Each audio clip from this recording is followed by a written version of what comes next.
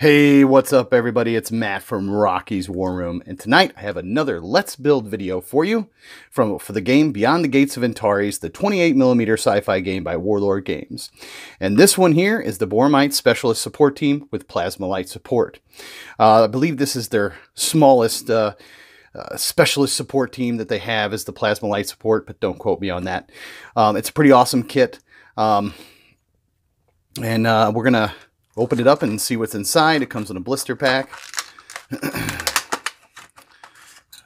And I'm going to have, thank you, Ronnie S. Appreciate that for packing this. So we got one big base and three small bases for the guys. And here are the pieces. All right. Just going to dump that out.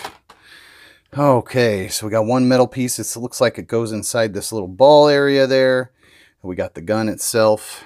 That's pretty much a plasma light support.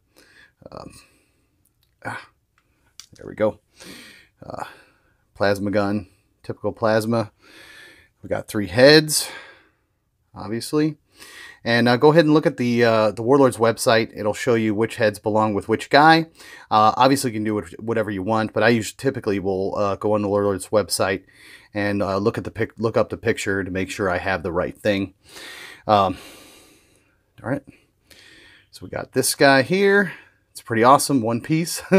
I love models you don't have to sit there and put together. You got this fella here, and you got this fellow here. So he's obviously probably going to have our visor head.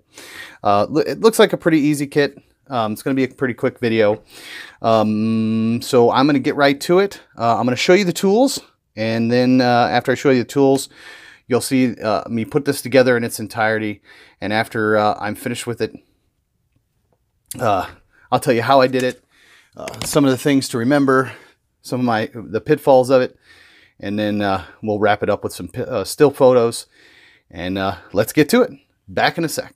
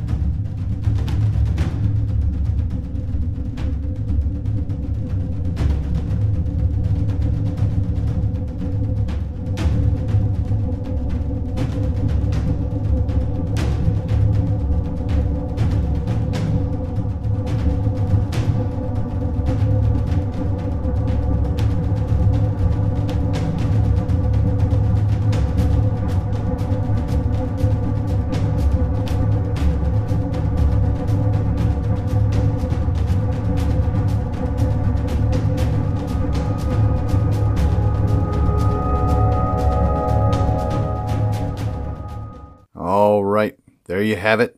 There is the Boromite Specialist Support Team with Plasma Light Support. Real easy kit to put together. There's really not a lot to say. Honestly, if I could give you any tips on how it went together, I glued this on first. There was not a lot of flash. I mean, I looked over them really good, and I got a couple pieces, but that was it. I would say line it up if you're a stickler like me and you like things lined up in a certain way. I'd kind of hang this back on the base so it fits the base entirely and it's not hanging over.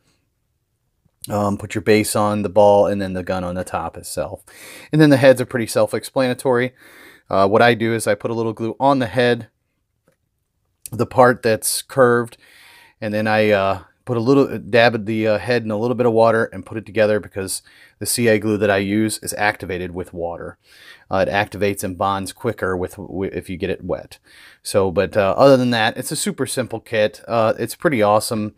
I have a light support now to go along with my my heavy guns. So for the Bormites itself, so they'll look great next to my my brood mother and my bore cannon, my frag borers and stuff like that. So plenty of fire support, plenty of artillery, if you will, for Beyond the Gates of Antares. So I hope you enjoyed this. I'll have some still shots before the end credits. After this, if you haven't subscribed, please do. Please tell a friend. Please spread the word. I'd really appreciate that. Hit that bell. Leave me a comment. And last but not least, from me to you, ta-ta! And we'll catch you in the next video.